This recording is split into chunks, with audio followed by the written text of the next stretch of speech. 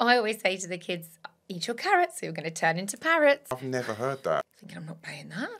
Yeah, I mean, I did. Most people I know do the elf. How many years has that got left in it?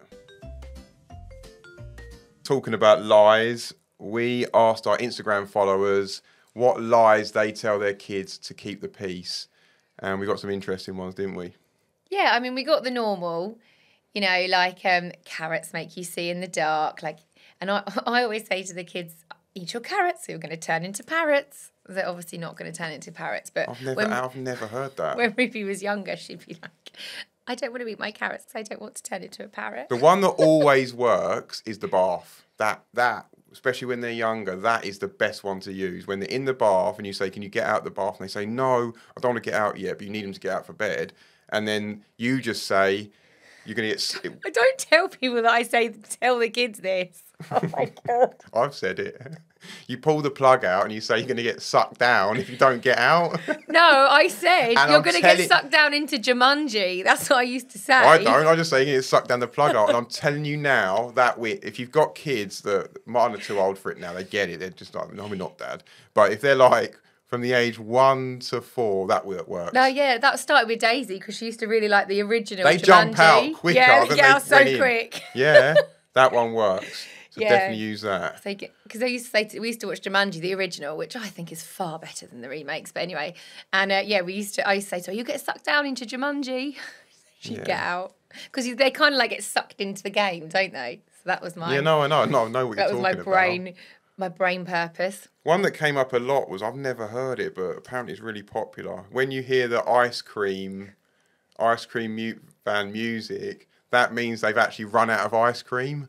Rather than that's them calling you for ice cream. I reckon about 20 people said that, and I've never heard it. To be fair, I feel like I'm actually going to use that one because the ice cream vans these days, it's not 99p anymore, is it? No. When the other day for one, it was £4.50 for an ice cream. Thinking I'm not paying that. Yeah, I mean, I did because I'm a pushover. Well, you can't blame the ice cream man for that, can you? No, I'm not blaming the ice cream man, and I will support them, and I did buy it, but I bought it begrudgingly. It's too expensive.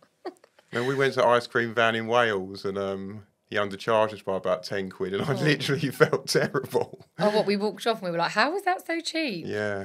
I didn't call him down though to give him his money. Just let him drive off. Oh, poor ice cream van man. I used to say to my sister when we were younger, this actually now I'm older, it feels like we were really mean to do this. But me and my older sister, we used to tell my younger sister that sausages were pig's willies because we wanted to nick the sausages off her plate because we wanted more dinner. So we used to say to my younger sister, oh, you know sausages are pig's willies, don't you? And then she'd be like, ugh, and then she wouldn't eat them and me and my sister would get our forks. I'd be happy if mine are like a mini sausage. Okay, moving swiftly on. No, let's move off that one. And then I think as well, people were saying that obviously, you know, that age-old joke of you're eating something and you don't really want to share it with the kids, so you just say, oh, it's spicy. You can't. Oh, that works every single time. But then they get to an age where they like spicy food, so it doesn't work. Doesn't work. I know the lies just get less and less, don't they? Yeah, like we don't really do it with our kids now. They're almost too old. Probably the one lie that I actually regret for many reasons is, you know, those elves that come out of Christmas. And I know why you hate the elves because you just can't be bothered to move them every night and remember it all. Well, you can't either. No, I know. The novelty's definitely worn off. Like the first 4 days we're doing all these good stuff with the elves, and then by day 5 I get a message, can you move the elf? And I literally just move him from one bit of the room to the other.